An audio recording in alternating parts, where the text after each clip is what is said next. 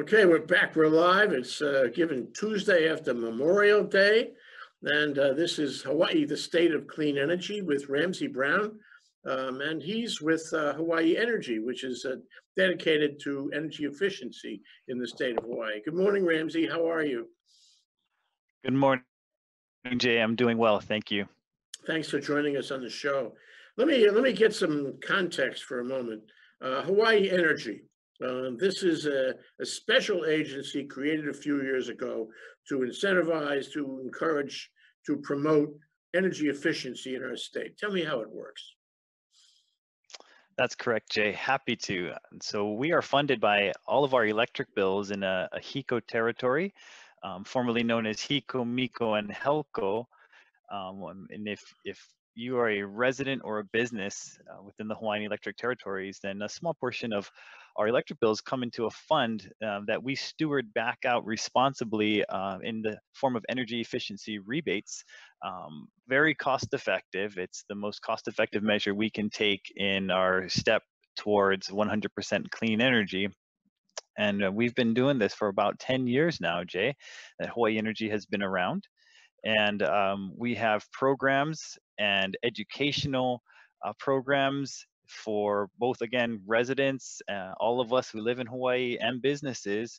And we encourage folks to participate in as many energy efficient upgrades as you can to bring down our overall energy usage here in the Aloha State. Yeah, and the idea being that not using energy is the best renewable of all. That's right. It's no imposition on the environment. It's free not to use energy. That's right. And that unused energy lasts a long time. We just keep not using it. Right. Yeah, and we've been following you for those 10 years too. So what kind of programs, have you evolved to? Or what are your favorite programs at Hawaii Energy right now? Oh, let me say before COVID, because I want to ask you what happened since COVID. Absolutely. Yeah. Well, LED lights continue to be a strong way to save energy. The technology has just advanced so much from the old days of incandescence and fluorescence to now LED lighting.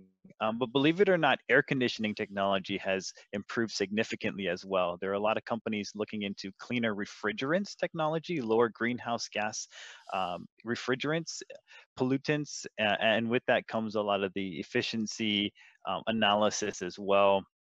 And so there are new ways to manage our buildings so that they use air conditioning more efficiently in new technologies, and even in our homes. And of course, we have rebates for those.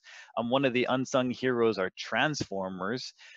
These boring gray boxes, not the fun animated kind from our childhood, or not the fun movies that you see in Hollywood. My wife loves those movies.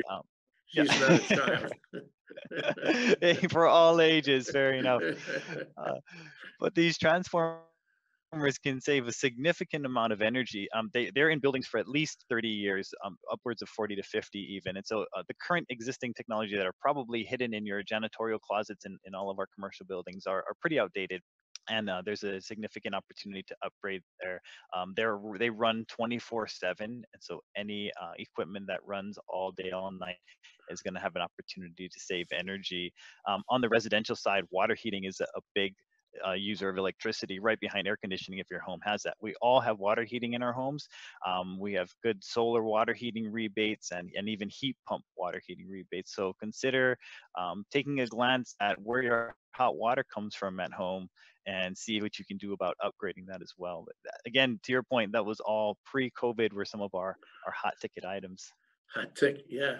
So, what comes to mind when I hear you describe that is there's a kind of algorithm involved. What I mean, and I really like your thoughts about this, is when you have a particular kind of energy efficiency device, there's many of them, there's many systems to be efficient with, then you want to find out exactly how much efficiency is it generating. You want to get some kind of metrics on it. And you want to see, for example, whether it's old technology and maybe, as you said, it needs to be upgraded or updated. to be more efficient. And then there's a new metric on that. And then you have all these different possibilities. I mean, it's endless, and it's probably growing, in terms of the technology to make energy more efficient. That's what technology is, as far as energy is concerned, in large part. So my question is, how do you do the metrics? How do you say that this kind of energy efficiency system or device or technology is generating a return of, say, X value, and this one is X minus, and this one is X plus? Then you have priorities, I guess. And so the one that gives you the best return for your buck, is that the one you focus on? Is that where you put the rebates? Or is it that one? Or is it all of them? It sounds like a very complicated algorithm, but tell me how it works. You're speaking my language now. My engineering mind, gears are turning, and I could talk to you about spreadsheets and algorithms all day. We do have a team of energy engineers. We have an outside evaluation team of engineers who also looks at our numbers and vets them. One, again, because as I mentioned in the start, we're spending our public dollars at the end of the day, and we need to make sure that we do so transparently, and that the energy saving equipment that we're incentivizing is in fact going to save energy. So there is a lot of measurement and verification that goes into this. There are some round assumptions that we can make, but in many cases we're doing measurements on the ground and doing some electric bill analyses, what we call regression modeling, to account for any variables that are taken into consideration.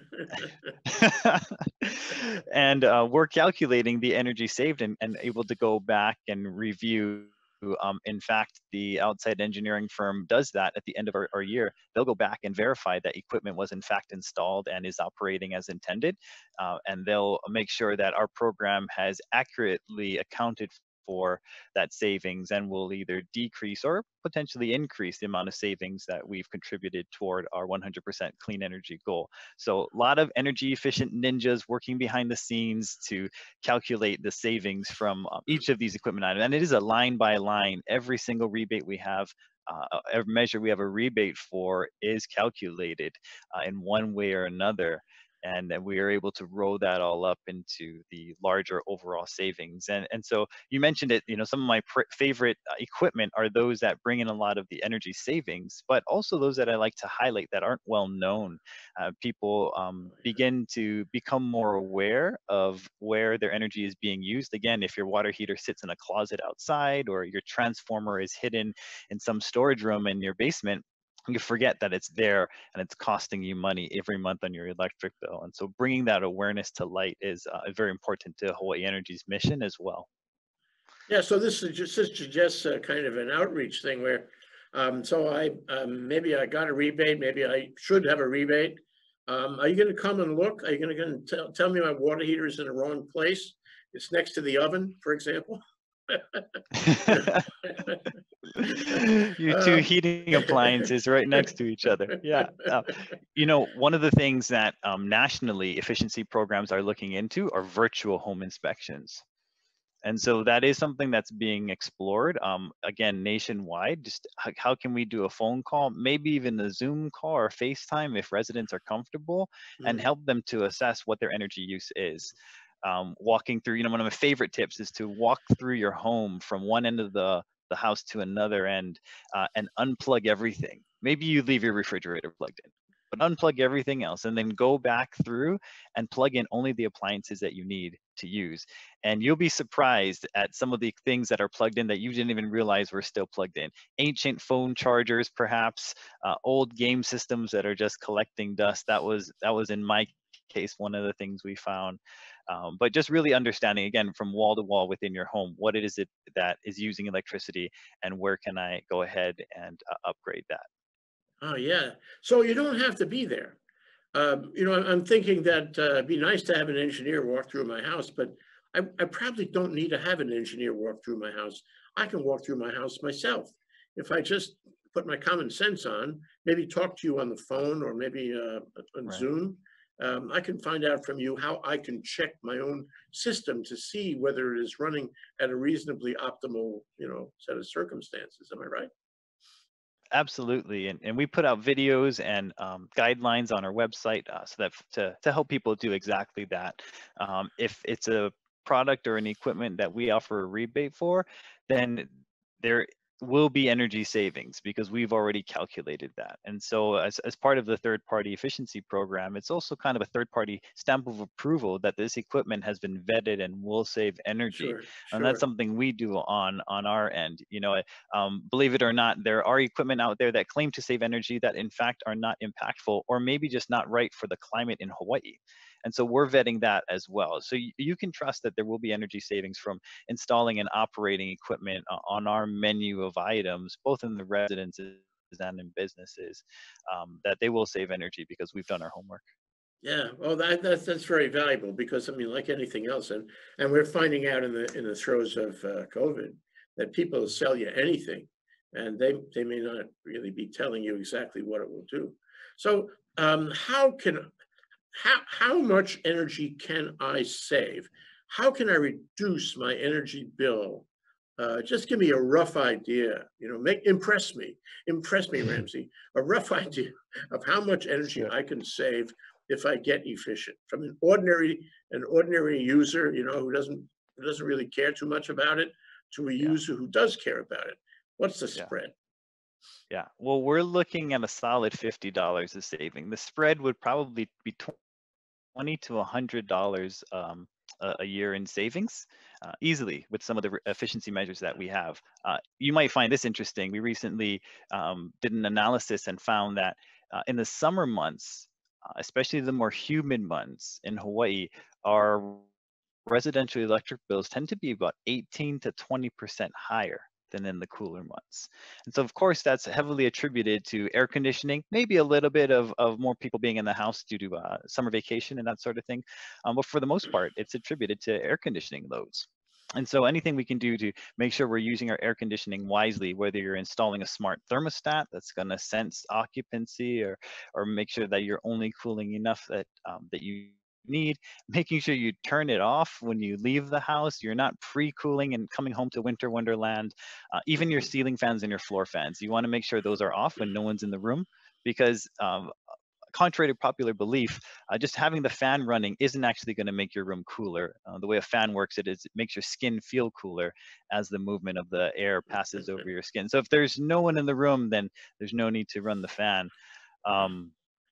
And so again, I hope those numbers are impressive enough for you. And another impressive number we have is a $5 energy kit that you can get from our website, hawaiienergy.com/promotions. And in it, they have some LED light bulbs, low flow water fixtures, because again, if we slow down how much water we're using in the sinks and in your kitchen sink, when you're doing dishes, then we use less hot water. And also in our showers, so there's a low flow shower fixture, and also a smart strip. So a lot of times we have these fancy entertainment systems now, and you think when you turn something off, it's off. But of course, there are those phantom loads that are running day and night, and these smart power strips help to turn that equipment off when you're not using it. Making sure that when the TV is off, you can also shut down that Blu-ray player, maybe the game system, and subsequent other ancillary equipment.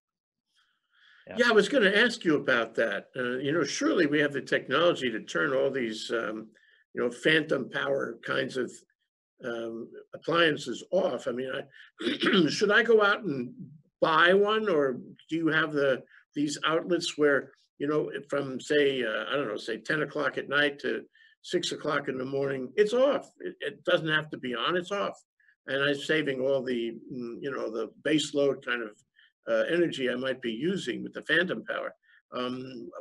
Should I get that? How do I get that? And how much can you help me get that? Yeah, you can get it from some of your retailers, believe it or not, the Best Buys of the world. But we also do have it online, which might be a little more convenient now. Of course, you can probably find them on Amazon. We do have a rebate for them, though, on our website. Again, go to hawaiienergy.com/promotions, and you can click through there. It's actually what we call our online marketplace for many energy efficient pieces of equipment for your home. The smaller things, again, like the light bulbs, little switches, and these smart power strips. And there's actually two versions of the smart power strip. You can get an advanced smart power strip, which is even more has even more bells and whistles to it.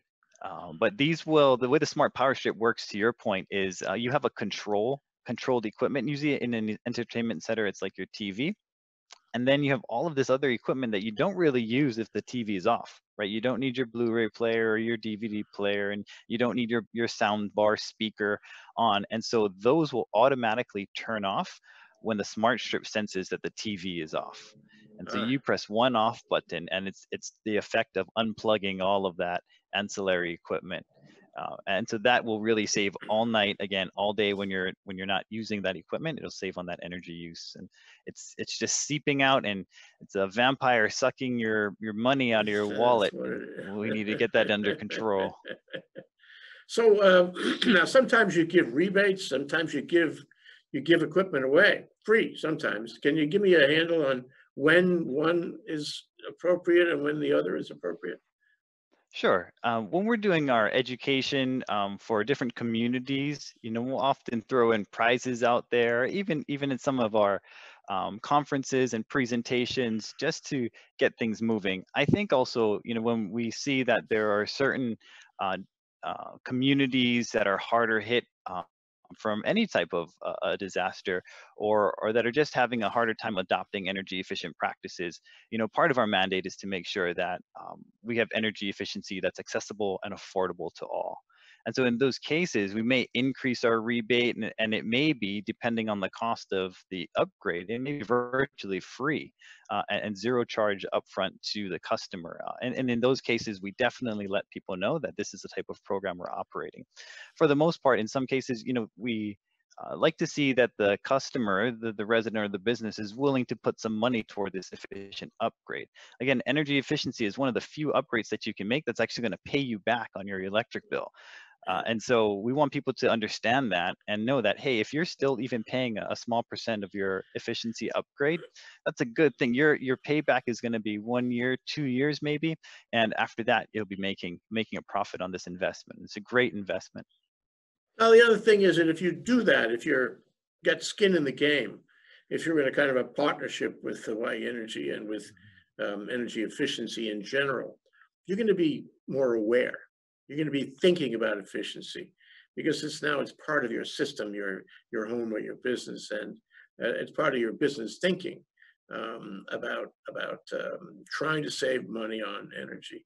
So even if you get a rebate or you're encouraged, incentivized to do one kind of thing, it'll make you conscious of doing some other kinds of things, maybe that don't require any money, but that will nevertheless give you more efficiency.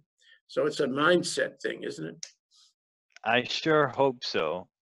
We're not able to measure mindset just yet, but just elevating folks to be able to think a little more outward, where they're aware of their actions and the impact on others, and of course the impact on our energy use and our environment is certainly an undercurrent. I think that all of us at Hawaii Energy feel and want to be a part of, and it's why we come to work every day.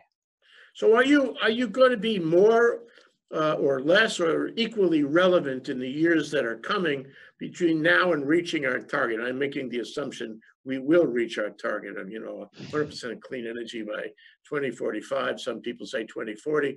But is Hawaii Energy always relevant as we proceed down that path?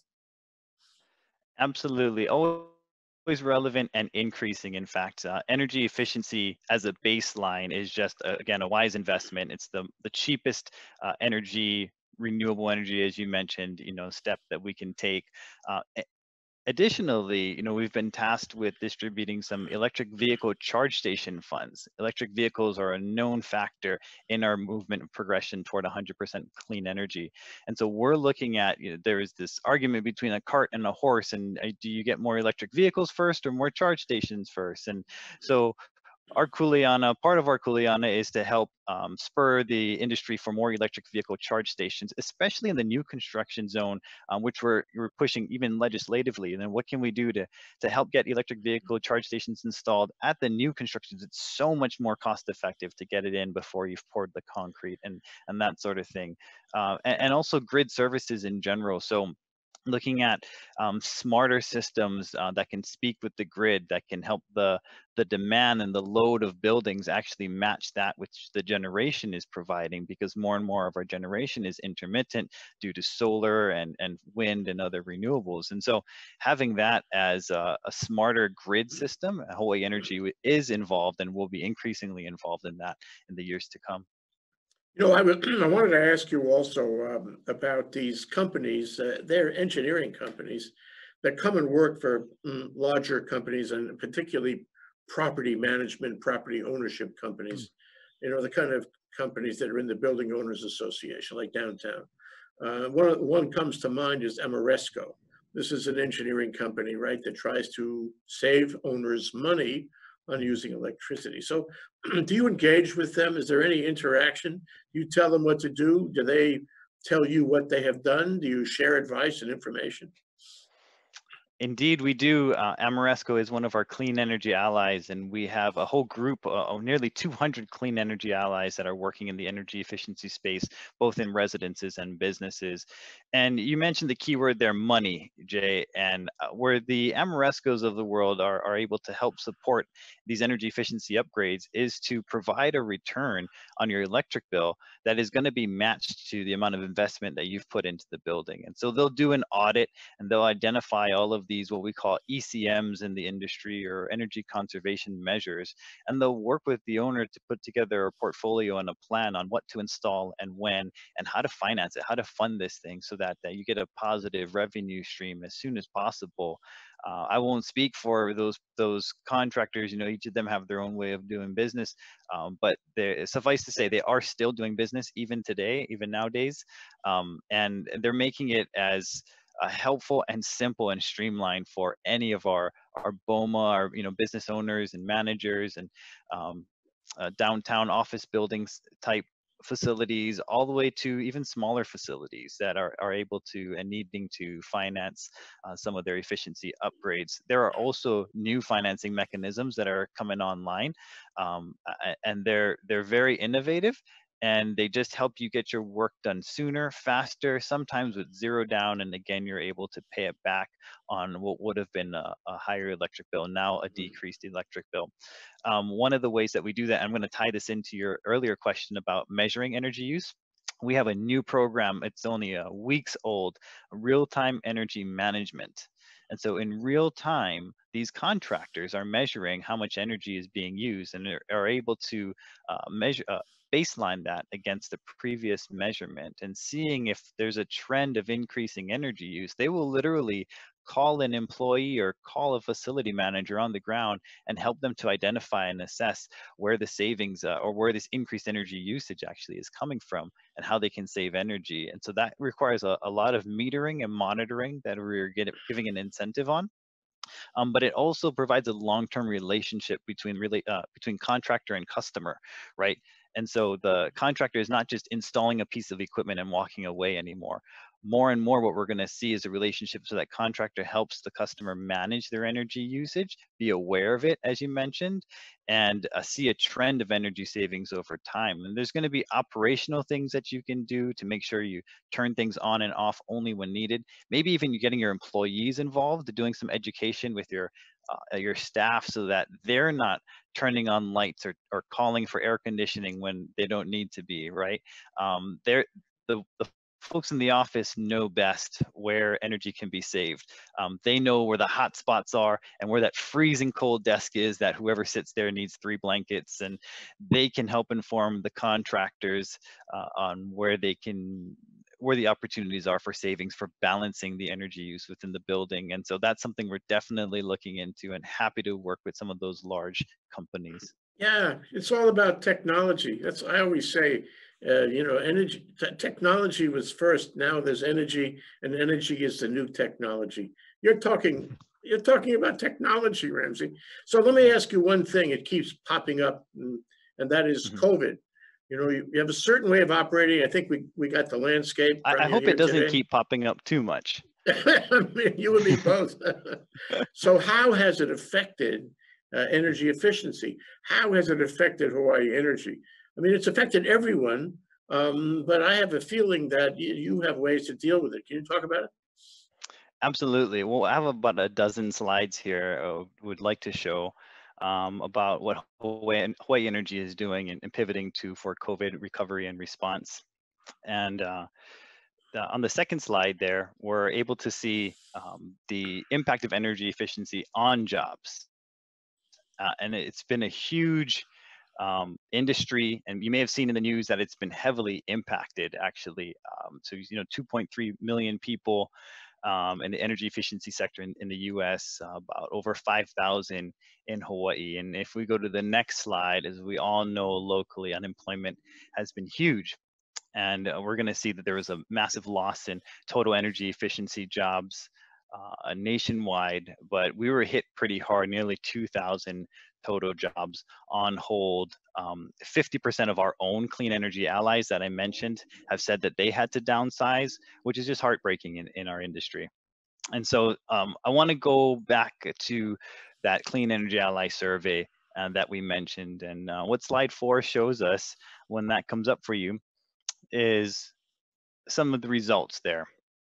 And one of the big takeaways in that teardrop on the left is that 95% of our clean energy allies are still able to operate. They are deemed essential businesses. And we do get calls from businesses asking if they can still continue their energy efficiency upgrades. And we say, yes, the energy efficient industries are still working.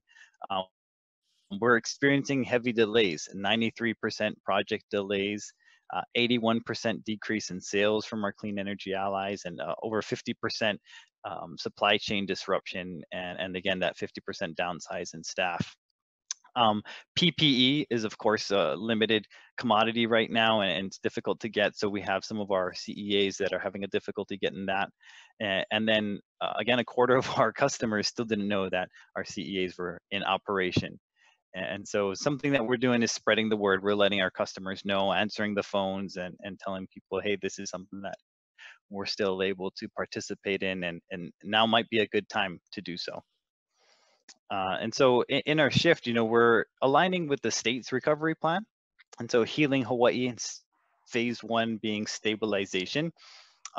Lucky enough, we have a forward-thinking Public Utilities Commission who actually gave us some guidance, and we summarize them here in 3 bullet points. Ensure reliable and affordable essential services. Achieve clean energy and our climate goals, which is great because that's a good investment to make at any time, especially now.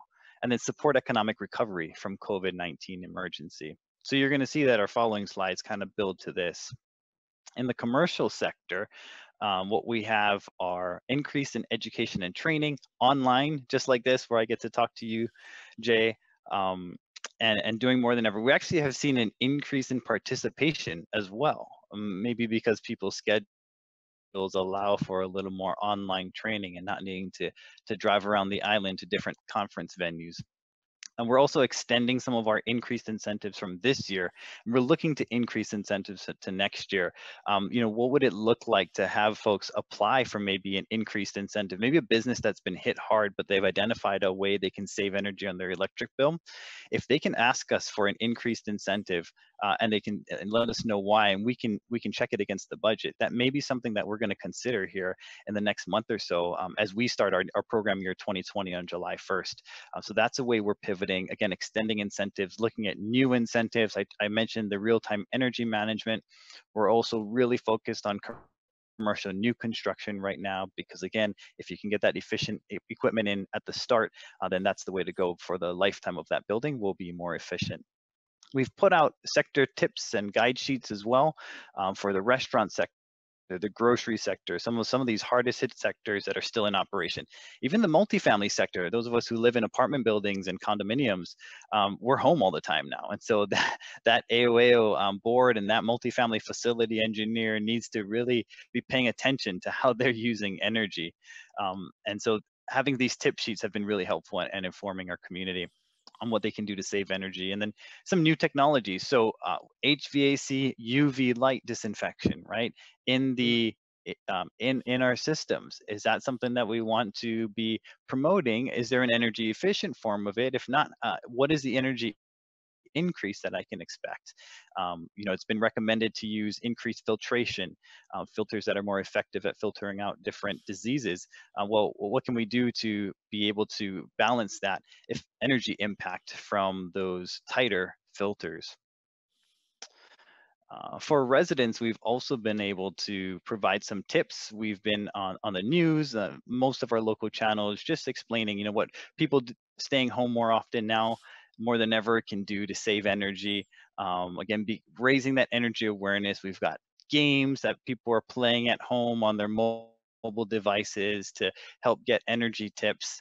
And we've also increased our incentives. And so I'm going to hover right here for a little while on these increased incentives because they're pretty significant and they're fairly new, weeks old, I would say, most of them. But if you recognize any of that, the equipment there, refrigerators, window ACs, maybe a pool pump that we can put a VFD on to control when it comes on. All of that equipment is great, and those are increased incentives. The solar water heating one I mentioned, that being one of our standard technologies, is now more than ever a higher incentive. And so if you were thinking about it before, now's the time to act. It's a great incentive. Residential air conditioning as we get ready for summer. Again, we know that those with AC and those with cooling, 18 to 20% at least increase in our electric bills on average. And so getting an energy efficient air conditioner is important. We even have one for Energy Star window ACs if that's all that can fit in maybe some of the spaces in your home. We also created these awesome Keiki resources. So working with the kids as well, some coloring and games, and just getting them aware of energy at a young age. It reminds me of the games we used to play at Zippy's Dine In when you're waiting for your food to get there. So break out the crayons for those kids and color some of those resources. And then next, following our state's recovery plan, we have phase 2 reopening, the Kama'aina economy, and phase 3, renew and rebuild, the long-term recovery.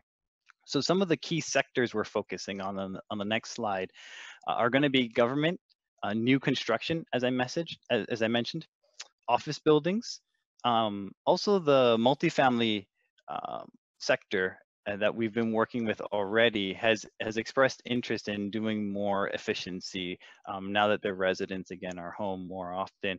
A couple of other sectors we're going to focus on: hotels. Our local hotels are really down right now, but for some of them it's actually an opportunity during this low occupancy stage to install new equipment and upgrade the systems that they had.